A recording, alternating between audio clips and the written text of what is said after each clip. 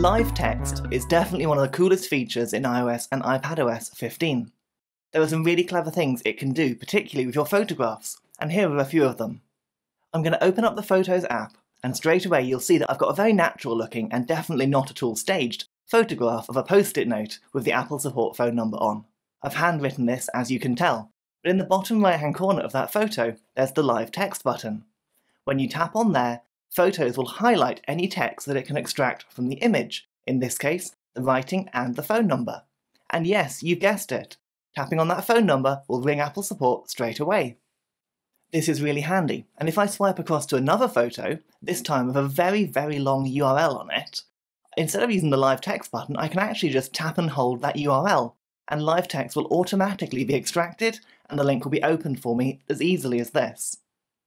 I can do that again with pressing the Live Text button first, but if you know that it's going to find that text, and I've got good confidence in this new system, then you can just tap and hold on the picture and it will work automatically. Finally, on the last photo, I've got the setup guide for my new router. Unfortunately, this page is in French, and well, I don't speak French very well. Luckily, Live Text can help me here as well, so I'm going to tap and drag over the text that it's found to highlight it. And when I've highlighted that writing, I can use a pop-over menu to locate Translate, and then just like that, iOS will bring up the native Translate app, and it will work out what language it is automatically, and show it in my native language of English. Now I can set up my router, even if I don't speak French. Please join me on my YouTube channel and press subscribe down below, where you will find loads and loads more videos all about iOS 15 and iPadOS 15.